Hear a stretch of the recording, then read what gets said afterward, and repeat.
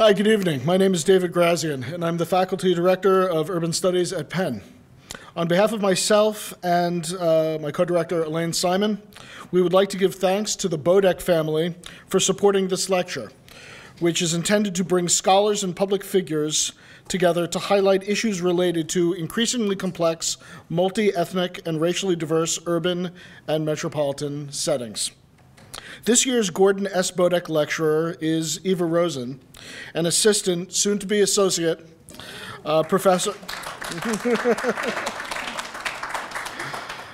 at Georgetown University's McCourt School of Public Policy.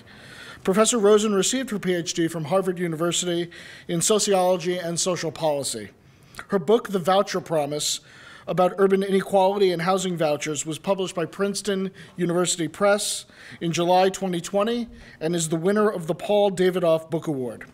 She has published papers in journals including the American Sociological Review, City and Community, Social Problems, Housing Policy Debate, the Journal of Contemporary Ethnography, and the Annual Review of Law and Social Science. She will join the Russell Sage Foundation as a visiting scholar in 2022-23. Please join me in welcoming Professor Rosen.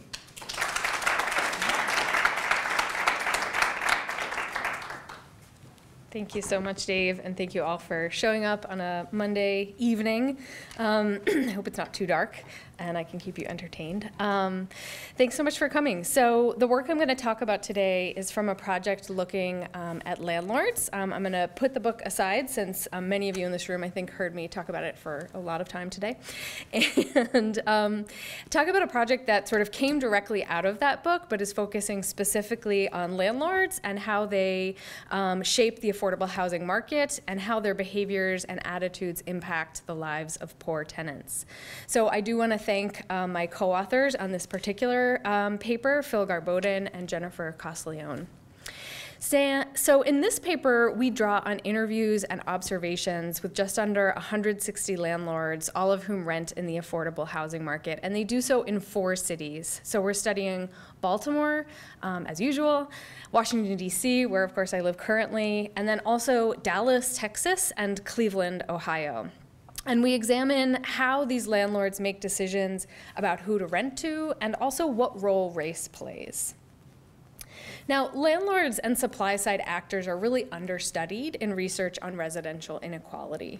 They're generally assumed to just do what the market incentivizes, right? But landlords, of course, like everyone else, they're not always rational actors. They may act based on emotion, based on prejudicial thoughts, based on racism.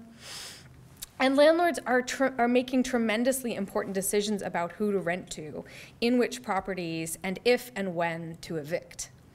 Sociological research increasingly highlights this key role that landlords play as gatekeepers to housing markets. Of course, this gatekeeping takes many forms, but one of its most pernicious is racial discrimination, or what we typically think of as the privileging of one group's access to housing over another's. And we know from a long line of audit studies, which is a method primarily developed by HUD and the Urban Institute in the 70s, we know that housing discrimination happens, and we know that it happens along racial lines. Most of this kind of research focuses on understanding what happens when, for example, a white and black applicant who are otherwise identical apply to the same apartment. And again, these audit studies show that tenants of color are shown fewer apartments, accepted less frequently, and even charged more money when they are successful at renting. And the main takeaway from this research is that while racial discrimination in housing has decreased in recent years, there remain significant barriers, especially for minority groups. Recent research uses audit studies to look not just at race, but also at housing subsidy acceptance. So a recent study conducted by the Urban Institute found that many landlords do not accept housing vouchers, as many as 76% in LA. There's also research looking at the intersection of race and housing subsidy status, highlighting the ways in which landlords often conflate the two. Now, in this research, we wanted to move beyond some of the limitations that audit studies pose in studying residential discrimination. In particular, there are 2 key assumptions that are commonly made in this type of work that we'd like to challenge. The first is that gatekeepers are confronted with an applicant pool that is heterogeneous with respect to race. In other words, the idea that landlords are choosing between a black tenant and a white tenant. This assumption limits our understanding of discrimination to the act of favoring white tenants over non-white tenants.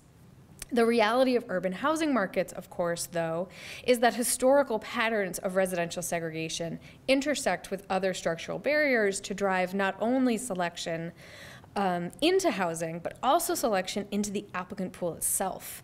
And this means that landlords are much more often selecting between same-race applicants than from a tenant pool containing multiple racial groups.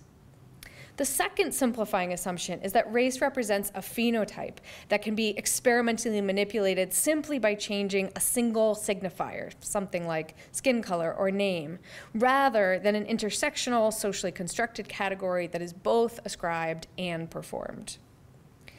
This literature tends not to probe deeply into the meaning of race and the process of racism, limiting our ability to understand how discrimination actually operates today.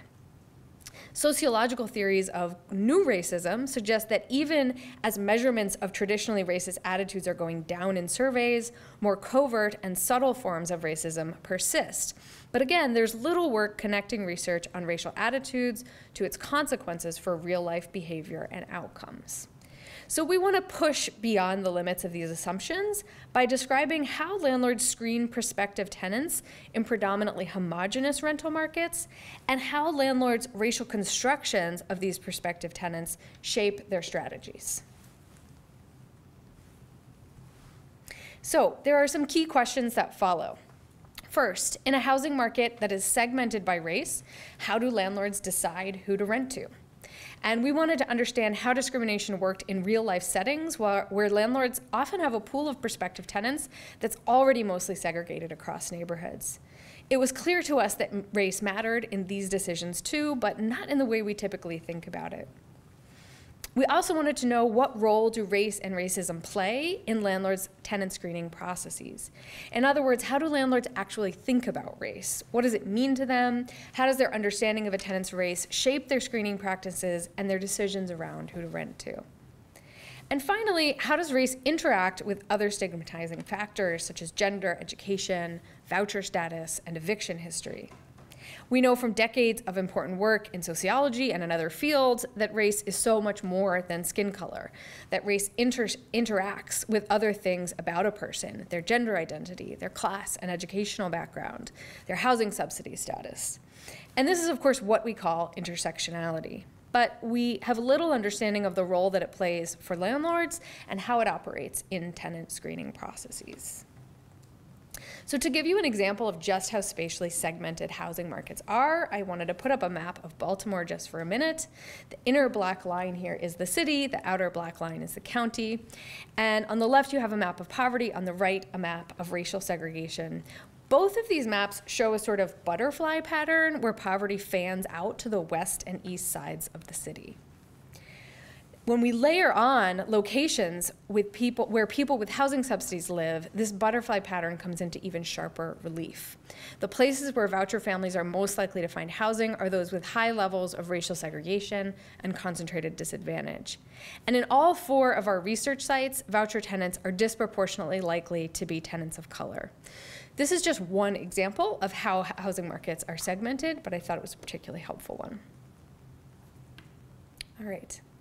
Couple words on methods. So we conducted semi-structured interviews and observations with a randomized sample of landlords and property managers across 4 cities. The research sites were selected to provide a range of housing market contexts. So first we have Baltimore. It's a poor city in a relatively wealthy metropolitan area with older housing and a declining population. These are out of order. I was going to say Dallas. Okay, Dallas has poverty rates similar to Baltimore, but its population is booming, its housing stock is much newer, and it has a larger proportion of corporate professionalized landlords than elsewhere. Cleveland is the poorest of our cities. It's also located within a poor metro area. It has declining housing stock and high levels of racial segregation and a high proportion of less professionalized mom and pop landlords. Finally, DC has the lowest poverty rate, but also some of the highest inequality, with pockets of deep poverty located mostly in the southeast quadrant of the city. Now, we pulled the sample by scraping rental property listings in all 4 cities. Importantly, we wanted to capture the full range of landlords that was operating in the affordable housing market. So to do this, we sampled from 2 places, those who marketed their properties to both subsidized and unsubsidized renters. So Craigslist.com on the one hand, and then GoSection8.com on the other. And then what we did was we threw out any listings that were over 150% of the fair market rent, again, focusing on affordable properties. We then geocoded the listings, we matched them to census data on race and poverty, and from there we pulled a random sample that was stratified by neighborhood, race, and poverty. Then we started making phone calls. That was the hard part.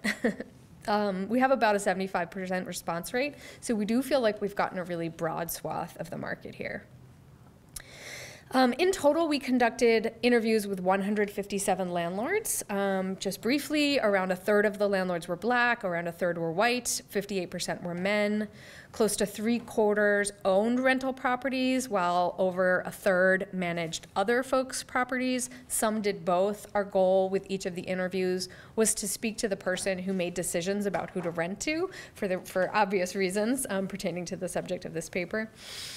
And our sample really does reflect the distribution of urban rental real estate. So over 55% owned or managed fewer than 30 units, what we consider to be small or medium landlords, and about a quarter owned or managed more than 100 units.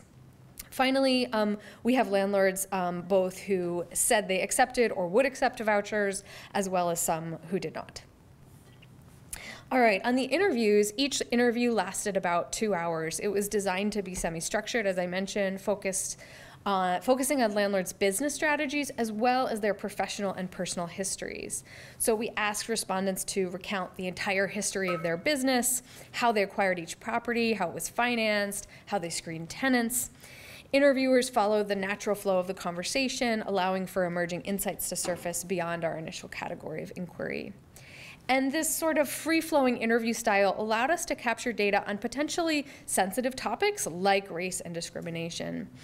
In order to avoid social desirability bias, we trained field workers, and when we were doing the interviews ourselves, which was actually most of the time, we didn't ask directly about discriminatory practices. We didn't ask landlords to explicitly compare tenants by race, but we allowed it to come up naturally by asking landlords about the whole process through which they screened their tenants, what motivated them to take a particular approach, and that's, for the most part, how race came up.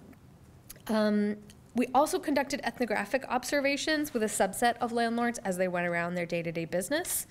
These data provided additional validations of the events and different kinds of processes that we were talking about in the interviews. We also examined the field of landlording more broadly in each city. So we spent time in housing court, we saw eviction proceedings, rode along with sheriff's deputies as they conducted evictions, spoke with city officials and tenant advocates, attended real estate auctions, and joined investor association meetings. All right, so how do landlords screen? Most simply, we find that landlords navigate the screening process really differently depending on their size, their market position, and of course also their ideas about who makes a good tenant. Now, the conventional wisdom is that when landlords choose tenants, they're trying to select for unobservable traits like the tendency to pay rent on time, the tendency to stay in the unit for a long amount of time. However, it's of course impossible to predict these things directly. So in order to do this, landlords have to rely on observable traits that they think are proxies for the unobservable ones. So on the one hand, they can rely on official legal tools such as credit checks, background checks, residential histories. But often unnoticed is that from the landlord's perspective, more important than being legal, a good screening tool needs to be able to distinguish between applicants. The applicant pool, in other words, must be heterogeneous with respect to the criteria that you're judging. So in a heterogeneous market with a range of credit scores and incomes, these criteria in the blue box here will indeed help landlords distinguish between applicants. But in the low-end market, or in really any market niche, legal criteria sometimes aren't that distinguishing. The racial composition of the applicant pool starts to be bounded by neighborhood segregation, making the applicant pool more homogeneous with respect to race. Things like credit score tend to be poor across the board, and potential tenants tend to fail on some or all of these official tests. And in these cases, legal criteria just aren't going to be that helpful in selecting a tenant. So landlords then start to rely on things that they think are proxies for these unobservables, traits that are technically illegal to screen on, such as gender, race, and family, tapping into any prejudices that they may have that shape their views of certain types of tenants. Also, depending on where a landlord's property is located, a tenant with a voucher subsidy may be hugely beneficial financially. Their rent is paid reliably, and in some cases, it's higher than what you can get for a market tenant. But vouchers come with all kinds of perceived risk and stigma, too. Voucher tenants are more likely to be people of color. In fact, in all 4 of our sites, the voucher programs are predominantly African American, over 85%. Voucher holders, even more than low-income renters more broadly, are likely to be women. They're likely to have larger families. This triggers all kinds of fear and prejudice on the part of landlords. So in this market, there's sort of a vacuum created in the blue box. Very little, whether legal or illegal, good proxy or bad proxy, is actually distinguishing between tenants. So how do landlords decide? Well, what we find is that they lean on their own understandings of their tenant's identity, understandings at the intersection of race, gender, behavior, family presentation, and other subtle cues. So the goal here is to better understand what's going on behind the curtain in landlords' minds. And one of our big findings about landlords is that fear really drives these practices. The biggest fear for landlords is the possibility of saying yes to a tenant who then becomes what they call a professional tenant, a sort of imagined renter who is out to get the landlord, who moves in with the intent to stay as long as possible without paying rent, and then moves on to the next unwitting landlord. So Joan Carter, a white woman who owns 2 rental properties in the Baltimore suburbs, explains that she is afraid of this professional tenant. There are people, she says, who are professional renters. When you get them in, they pay their first month's rent, and then they have you for 6 months. Landlords are always on the lookout for this professional tenant, even though few report having actually encountered one. Bill, a white landlord in Baltimore, also explains, there are professional tenants that slide by with sloppy evaluations and they move into a property and they never make another payment, and then they live there for 3 or 4 months until they get evicted, and then they do it again. And finally, Roger, similarly, and interestingly, Roger is one of our DC landlords.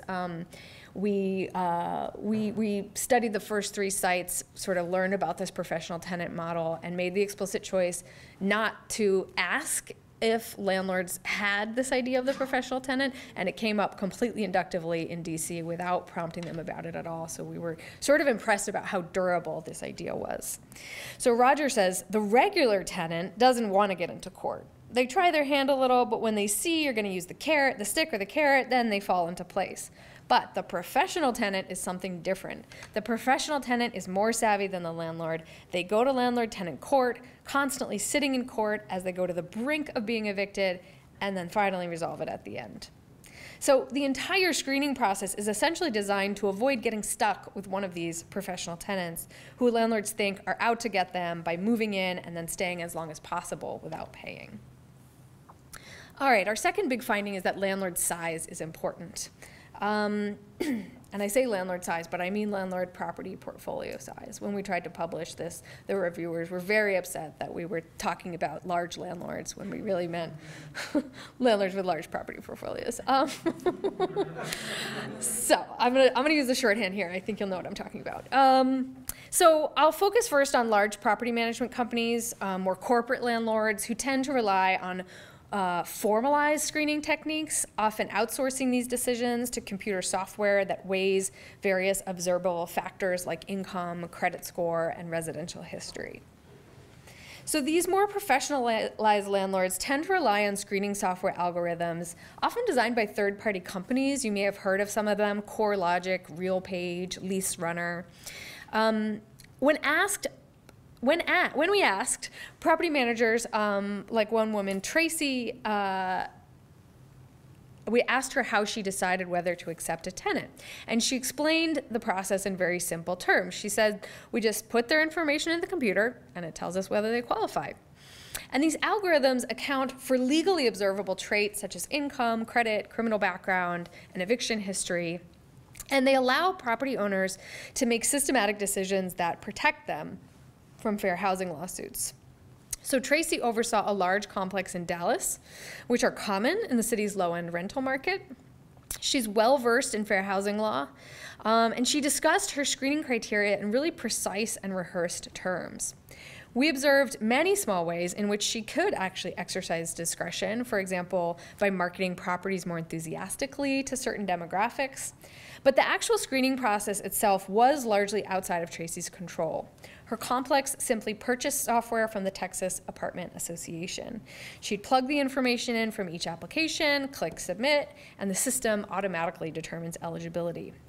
Among those deemed eligible, the rule was simply first come, first served.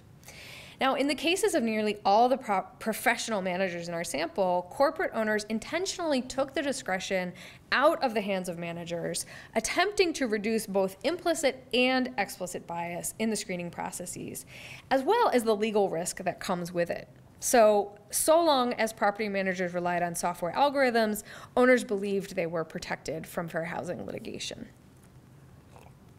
When asked to reflect on these systems, property managers emphasized the importance of fairness to avoid running afoul of fair housing law. Now, this version of fairness means treating everyone exactly the same regardless of circumstances. So Rochelle, a middle-aged Black property manager in Baltimore, provided an example. She said, when you come in and I shake your hand, I've got to shake everybody's hand that comes through that door. If somebody else comes in and I don't shake their hand, then their friend reports it, she didn't shake my hand. This can leave the company open to a lawsuit, especially if the two people differ in race or gender. Rochelle's company's solution to fair housing audits was sort of ever-increasing levels of routinization. But the most meaningful system they use is the software that determines eligibility. And Rochelle noted that the system she uses gives her a straight yes or no, never allowing for any uncertainty. She said, it's not in between. If you don't qualify and you're short $1, you're still denied. Most managers reflected on these criteria pretty uncritically, simply as something that was determined at a corporate level in order to comply with the law.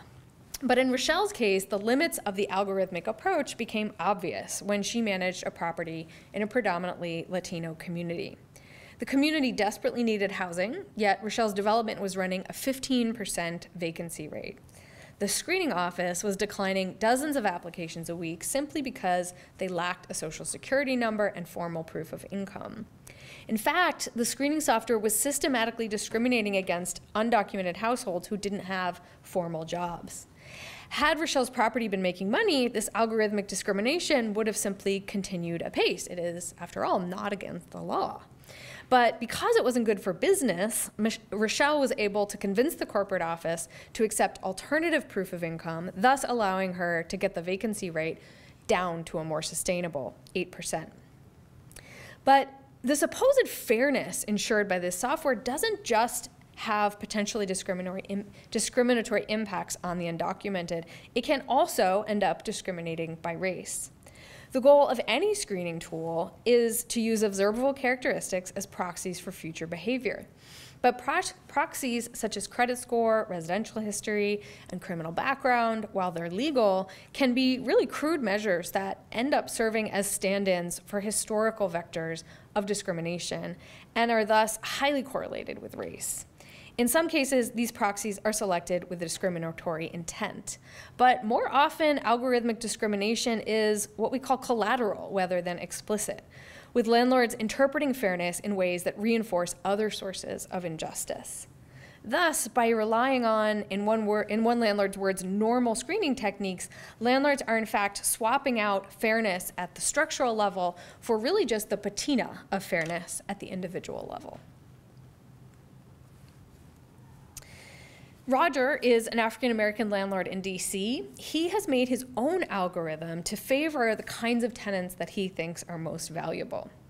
Roger manages hundreds of properties for more than 120 small landlords across the city of DC, and over 65% of these units are rented to voucher recipients. Roger sells this screening algorithm to landlords. What it does is it scores various tenant characteristics and then calculates an overall score for each applicant based on their rental history, how many times they've been to eviction court, the number of bedrooms in their voucher, the tenant's portion of their rent, and so on. Roger claims that his scoring system, quote, allows real estate professionals and landlords to quickly make an informed decision with regards to renting to Section 8 and helps them to steer clear of fair housing violations. So Roger knows there's money. There's the quote. Roger knows there's money to be made with vouchers, but he also knows that landlords are often afraid to rent to voucher tenants. They think they'll cause problems or trash the unit. But Roger thinks he can convince these landlords to open up to the program because of its profitability. His screening tool helps him to show landlords how to weigh different applicant traits and how much they stand to profit. For example, typically an eviction record counts heavily against a tenant's score, since this might suggest a risk to a landlord. But with a voucher tenant, Roger designed his algorithm to weigh the eviction against a more positive factor, the amount of the tenant's rental portion. So he says, some tenants pay $0 each month. That's great. But if the tenant's portion is high, then it's a problem if they don't pay it. So then the higher that tenant portion gets, the more weight goes back to rental history. If the tenant portion is $0, then rental history isn't important. In other words, for voucher tenants, the algorithm helps the landlord discount a history of eviction if the tenant's rental portion is low. This helps weed out what are perceived as risky tenants while still favoring voucher tenants. Roger's interest in overcoming discrimination is less motivated by a desire for fairness, as in the previous case, than it is in helping landlords find a sustainable and profitable business model. The voucher program offers this, and the algorithm helps Roger sell it to them. Roger's understanding of his tenants is not inextricable from gender, race, and class. He explained to us that he grew up in similar conditions as many of his tenants, and that he feels he can relate to them. Yet he also said he knows how not to be taken advantage of. He said, I'm accustomed to it. I'm cut from that cloth in my family. I have some very interesting people who have prepared me for this, so dealing with tenants like this, it's nothing. So Roger felt that his status as a black man allowed him to be uniquely suited, who had grown up in what he said were similar conditions, allowed him to be uniquely suited as a broker who could help landlords navigate their relationships with voucher tenants. His business model operates by helping landlords feel comfortable renting to people they would otherwise not. His algorithm helps them to see how vouchers mitigate the risk they would otherwise associate with a tenant's racial and income background. Looking across the sample, there's really important variation in these techniques by landlord portfolio size. If we just look at the three columns on the right, the formal screening checks, right? These include credit checks, residential history checks, and criminal background checks. We see that it's the groups with the most property holdings, especially those with over 100 units, who were the ones that reported the highest incidence of using these formal screening methods outlined here in red.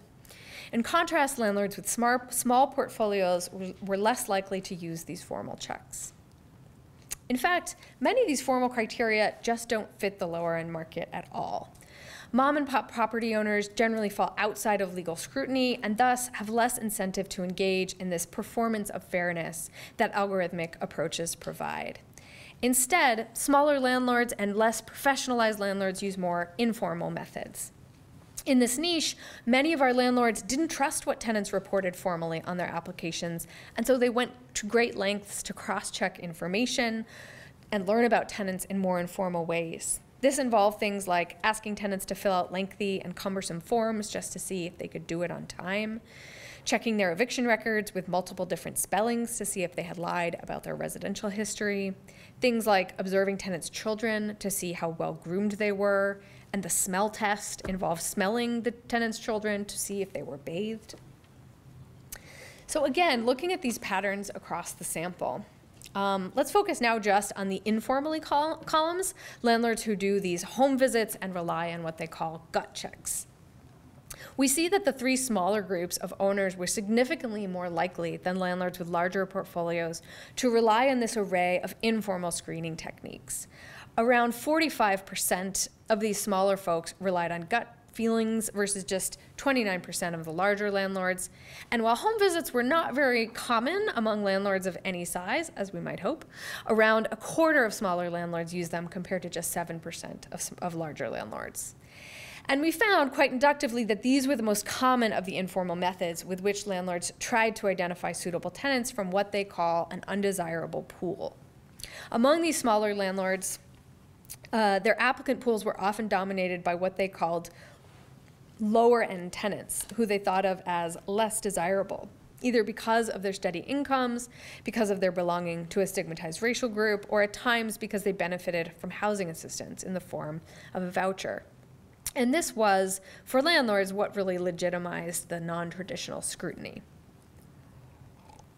As Edward, a white landlord who rents more than 70 units in Baltimore, put it, you're picking through the less desirable tenants anyway, so you want the best of the least desirable, if that makes sense. Wanting the best of the least desirable often meant arduous and disparate screening practices, especially for lower-income Black women tenants. Mimi, a Black landlord in Baltimore with just a few properties, explained that desirable tenants, quote, desirable tenants, within all Black tenant pools like hers are those who meet certain criteria beyond credit checks. For example, she said, if the tenant has children, the kids should look neat. Oops, I'm sorry, I skipped ahead. There we go. The kids should look neat and clean, their hair should be combed, their teeth brushed, their clothes should be clean. Stu, a Black landlord in Cleveland with 20 properties, felt similarly about the importance of cleanliness. He said, I've come to learn over the years that sometimes you got to discriminate. I don't want to call it that, but let's just use that word. You have to have criteria. You have to have preferences. He went on, we go out to where they're presently staying and just pop up on them, check for cleanliness, check for control of their kids. That's a big one for us, to see if these kids can be disciplined and listen to their parents. You know, if they kind of raise their voice and start cussing, if they have no control, we don't want that. We maybe get a minimum of 2 applicants for a unit, so we'll have a couple of people to pick from, and we'll pick the best of the 2 based on what we're looking for. And we're always looking for cleanliness. It's actually at the top of our list. We'll even take a little less rent for somebody that's clean. Someone who's working, someone who's married with kids, has certain control in their kids, someone who's looking to be here for a while.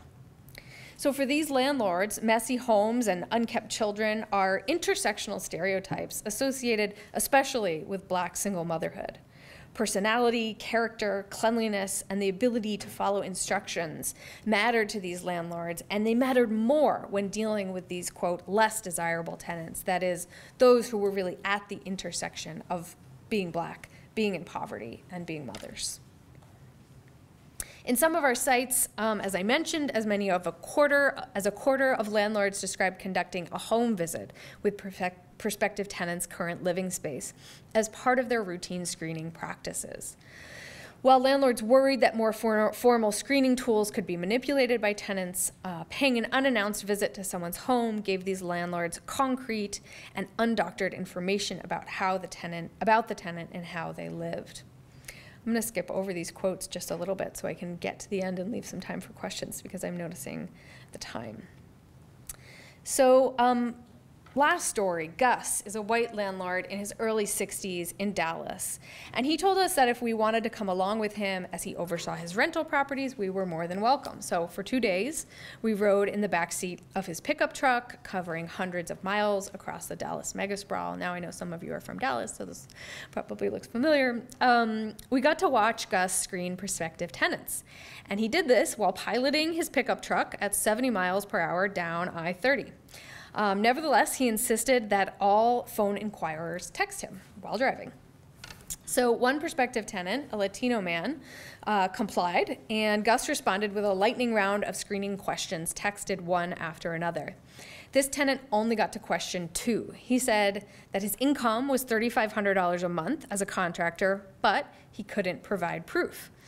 Gus noted dismissively, that guy eats what he kills, and simply stopped responding. Later on that day, Gus met a prospective tenant at McDonald's. Gus sat in relative silence while the middle-aged African-American woman filled out the paperwork. He collected the application, the $40 fee, and he said he'd be in touch. But when we got back to the truck, Gus noted that he never actually files the paperwork for which the fee is intended to cover. He said the simple fact that the tenant was willing to be screened was proof enough that she was good. It's not that Gus doesn't think screening is important, but he believes that the characteristics of a good tenant aren't written on their proposal, on their, sorry, just misspoke. He believes that the characteristics of a good tenant aren't written on their application or embedded in their demographic profile. There's some unmeasurable quality that Gus claimed he was looking for, sort of a combination of personal responsibility and stability that he said made for good tenants. But he could only meet this by meeting them. He could only learn this by meeting them in person. For example, most of Gus's tenants are Black and Hispanic, and he noted that he would never reject someone based solely on their race. But in the next breath, he declared, if they're just some, I don't want them. The flip side of this is that many landlords are accepting of tenants who they feel defy racial stereotypes. Robert, the manager of a building in DC, described one tenant who he accepted and how race played a role. He said, she was African American, but I didn't think anything of her coloring because I was thinking about the way she carried herself. This is where race, gender, and class collide, and where landlords' own construction of their tenants' race comes to play an important role. In summary, larger landlords rely on screening algorithms that calculate a prospective tenant's score based on credit report, criminal history, residential history. In contrast, smaller landlords do not implement objective screening mechanisms, but often make decisions based on a gut feeling, a first impression, or an informal home visit. In addition, we highlight how race matters for landlords differently across market niches. For example, landlords who rent in certain low-cost markets understand their applicant pool is necessarily somewhat homogeneous, and they will have little choice when it comes to tenants' race, income, and credit score. This changes how they value certain attributes. A tenant with a housing voucher, though stigmatized and frequently involving a tenant of color, might become desirable in such a market where a voucher can outweigh a low credit score, a history of eviction, or even a landlord's discomfort with a tenant's racial identity, especially if that tenant's portion is low, guaranteeing rent. In contrast, in low poverty areas, the intersection of race, class, gender, and voucher status amplifies stigma, making the voucher less desirable. In these markets, landlords use it as an exclusionary criterion.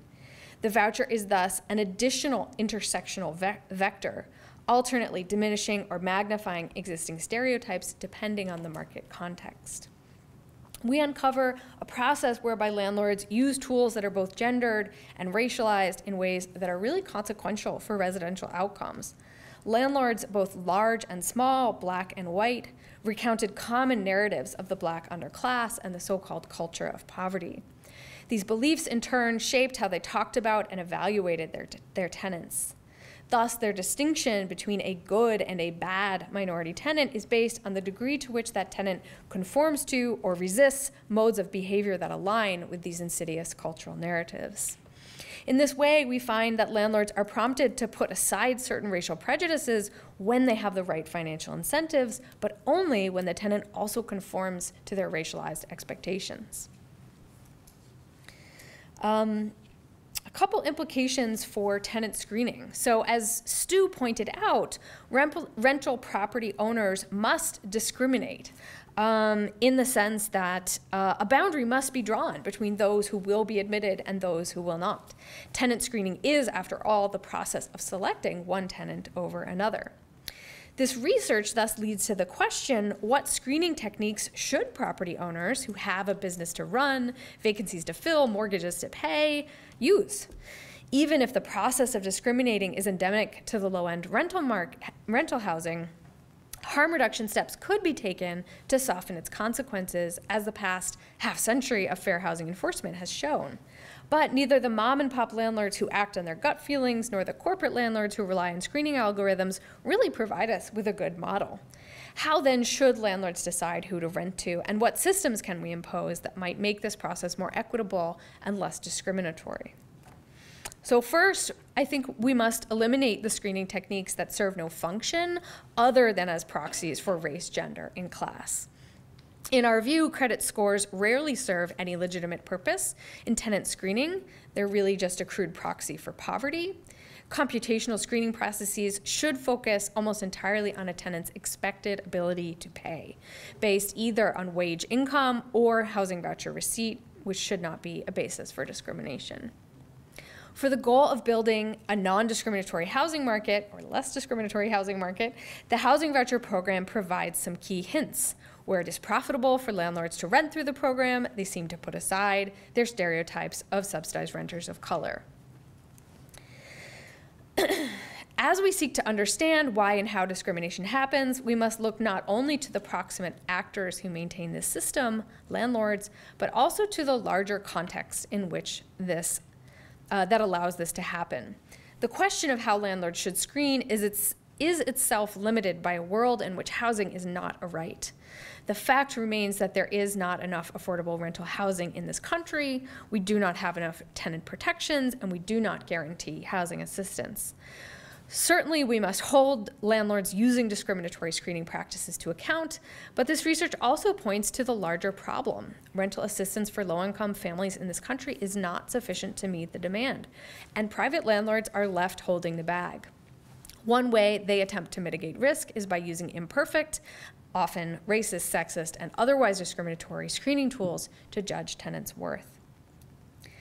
These findings also connect to important insights from recent literatures on inequality in other realms, such as employment and criminal justice, echoing the perverse effect that have been linked to ban-the-box policies in employment and algorithmic sentencing procedures, which have been found to reproduce discriminatory outcomes rather than disrupt them.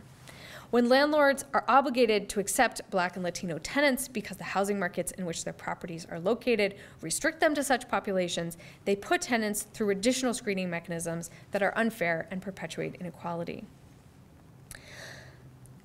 Finally, our research highlights how the distinctions made by supply-side actors distinguish between low-income minority households, thus generating an additional level of social stratification. The screening techniques used by landlords in our study create winners and losers within already disadvantaged groups. By relying on a constitutive, socially constructed understanding of race, we can better understand both the bias embedded within informal screening tools and the bias implicated by punching data into a database and applying an allegedly neutral algorithm. Whether landlords rely on these covert biases embedded in algorithms or the overt biases of gut checks and home visits, the result is to burden the housing search process for low-income tenants of color and to compound inequality based on race, gender, class, and other marginalizing factors. Thank you guys so much. I'm sorry for going over. I'm happy to take any questions.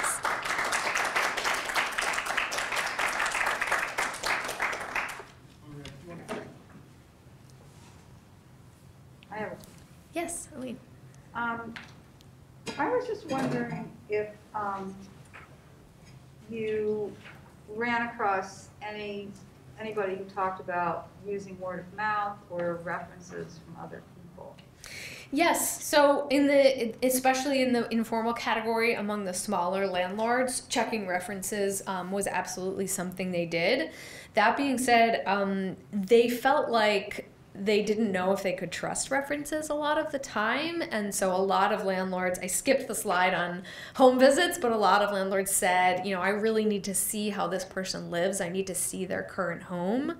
I'd rather just go stop in on them and see how clean or messy or organized their current home is rather than calling their current landlord. And similarly, I'd rather look up their name in the eviction database than I would check with their current landlord because I need a more comprehensive view. In other words, they didn't trust what the tenants told them, and they didn't trust what the tenants' previous landlords had told them. So certainly they did use more informal word of mouth techniques, but in many cases they went above and beyond that. Yeah.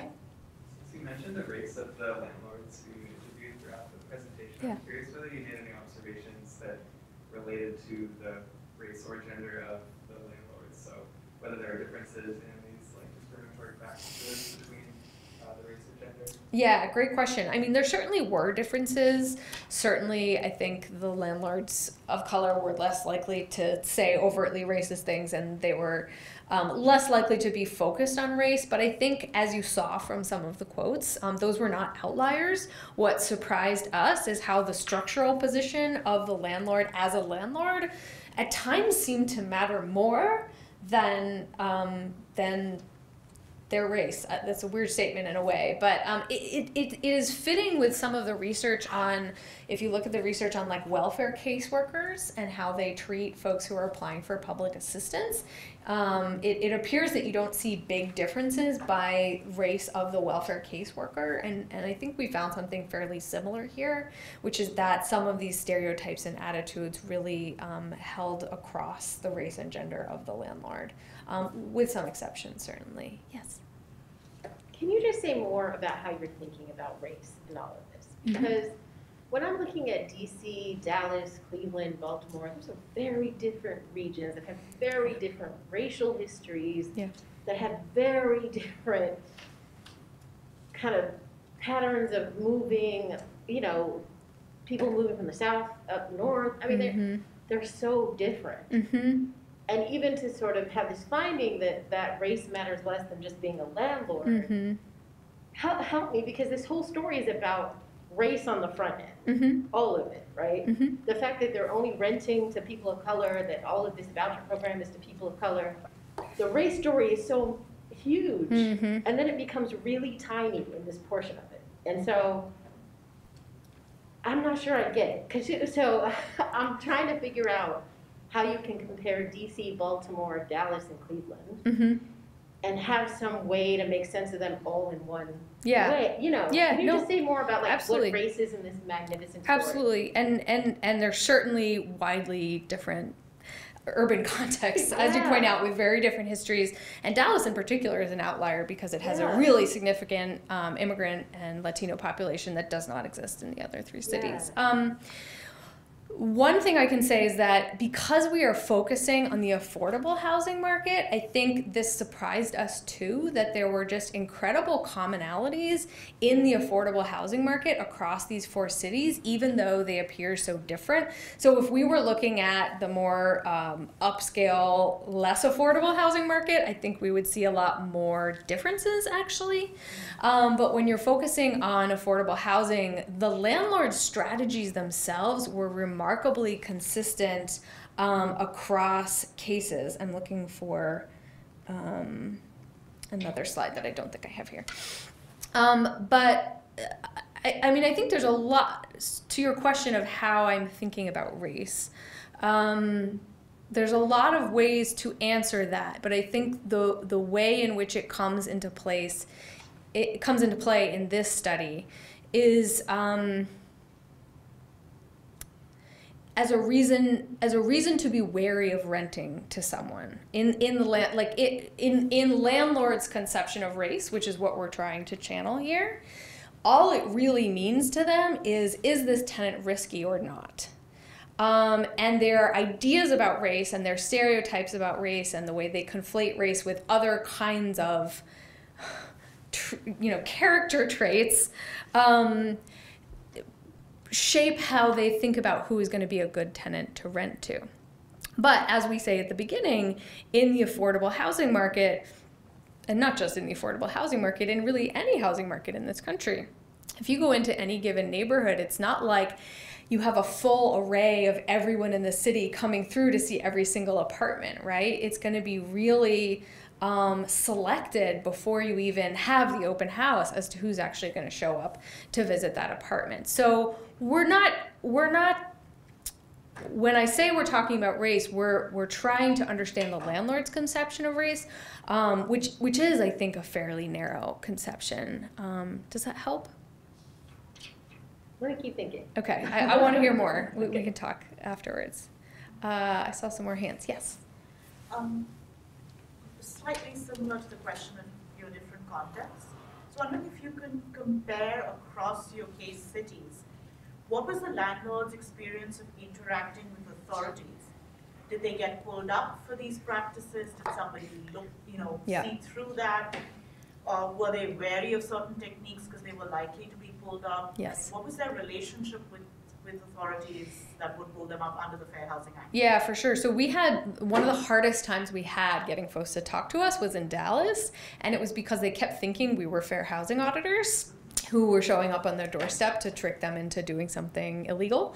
And so whether it was the property managers or the landlords, they were very, very wary of talking to us. And when they did talk to us, they would just give these like rote formulaic explanations of what they did. And we're like, no, but what do you really do, right? And it was very hard to push beyond that. But it turned out that that was, I think, a finding in itself. I think for whatever reason, Dallas is a context in which you have a lot more fair housing auditors. I think in part it's because it's a very corporate landlord environment, and you tend to see those fair housing audits targeted towards larger landlords. Kind of get more bang for your buck if you audit someone who is managing thousands of properties than if they're just managing 10. Also, there's a history of the Walker case in Dallas, which was one of the fair housing lawsuits that we saw across the country, but one of the really landmark ones that alleged that the Public Housing Authority had segregated public housing by race, and there was a consent decree that came out of that. Really interesting work by the Inclusive Communities Project, who now runs their mobility voucher program. But given this context, I think there has been a lot more focus on sort of the legal side of fair housing in Dallas than in other places. So that's the biggest difference that stands out to me. That being said, the landlords' relationships with the housing authorities really, really vary.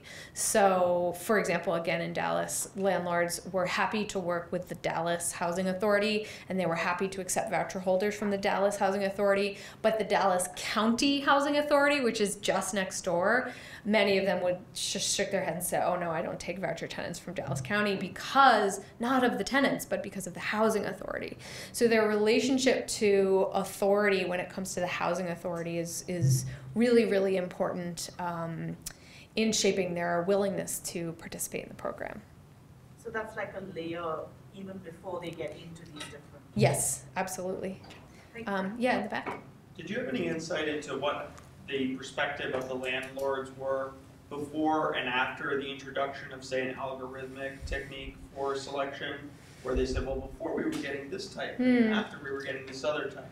Because there's claims about the role of algorithms, and it would be very interesting. That's a great question. I do not recall anyone stating explicitly that something changed in that regard, but I wouldn't be surprised if they were worried about talking about that explicitly. That's something for us to go back and look for, actually. Yeah.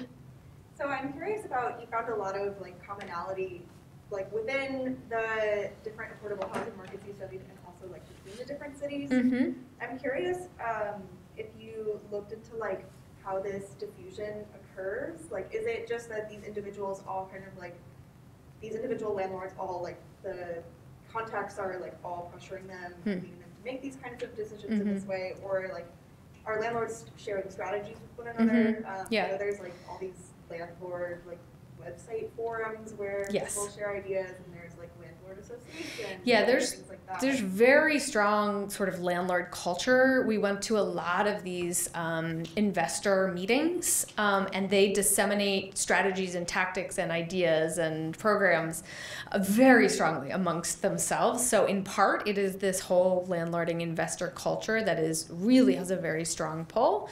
In part, I also think it's their sort of structural market position. I think they come to very obvious, if they're at all professionalized, they come to some very obvious, clear strategies that are the best strategies for that market position, and they come to it whether they're in Dallas or Cleveland in similar ways. Yes? All right, we have time for one last question. Well, you mentioned the power of financial incentives, and this kind of like made me think of the idea of like predatory inclusion. I was wondering if there's like any connection there, like imagine maybe this as like not an issue of fairness, but like an extractive practice that targets like racialized people. Well, I do think about it that way, but in a slightly different way than you're suggesting. So when I think about the landlords in these poor neighborhoods who are targeting voucher holders and recruiting them, which is something we talked about a little more earlier today than I did in this talk, but in the neighborhoods where it's quite profitable for landlords to recruit voucher holders, I see that as a form of predatory inclusion, in the sense that those voucher holders are then not able to sort of get the full array of options. Do I think that offering landlords incentives to participate is a sort of predatory inclusion? I think less so, because I think that the more landlords we recruit, the more options folks have for where to live. All right, please join me in thanking